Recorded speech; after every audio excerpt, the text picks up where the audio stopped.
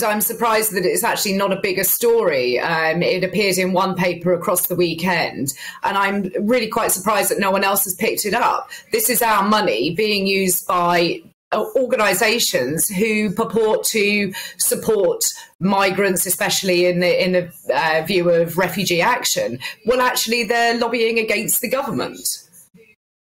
And can I just ask, how on earth does this happen? Because the government, enacts a policy. OK, look, we can argue till the cows come home about whether or not this is actually going to work. But the fact is they've put a policy in place and now at the same time allowing taxpayers to fund the desecration of that policy. That is lunacy, isn't it? It is, and I think these organisations need to work out really if they are going to be there to support the government in working with refugees and migrants, or they're going to become lobby and pressure groups. Now, if they want to be lobby or pressure groups, then that should be self-funded. They need to go away and they need to look at their own funding. They need to raise that money like other charities do and not take it from the taxpayer. I think that they have a very confused issue about what they're essentially there to do.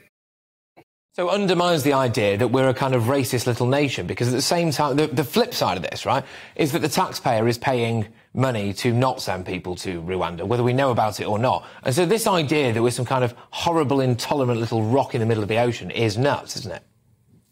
It is, and we are a very welcoming nation, and I'm extremely proud of what kind of welcome people have given to Ukrainians, to Syrian refugees, and I helped to house a Syrian family in Sevenoaks, and extremely proud of what the community pulled together to produce.